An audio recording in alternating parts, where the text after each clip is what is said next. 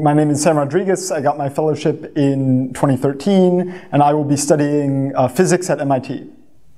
I'm making this transition between, so I've been studying quantum information theory. I'm going to be going into essentially looking at neuroscience from the point of view of trying to apply methods in mathematics and physics in order to really sort of, ideally what we would like is we would like some sort of a theoretical understanding of the design principles behind the brain, right?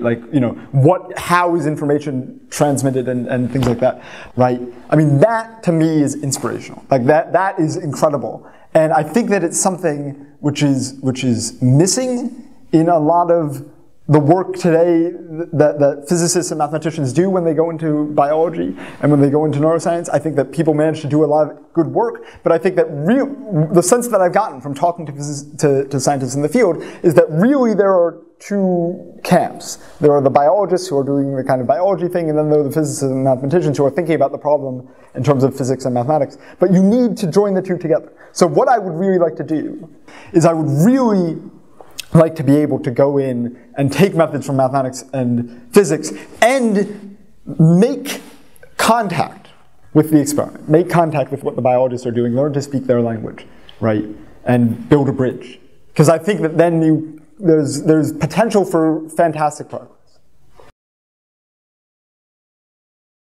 It's just incredible because everyone knows everyone else, which means that you have connections, right? Like I expect you would have connections to the other people who are working in fields that are relevant to yours, except here, it's people who are working all over the place, right? I can imagine that if I have an idea about something, or if my work, I think, has relevance to this field over here, right, that through the Hertz community, I would know where to go.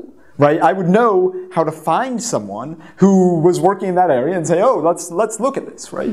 So, the fact that the Hertz Foundation, for example, sponsors so many retreats, and they sponsor the symposium, and there was the orientation, I mean, just all of these things. I don't even know how many things there are yet, right? But I know that there are at least these things, and already it's incredible, right? I just imagine how many new projects could come out of, a symposium like this. It, must be dozens, right?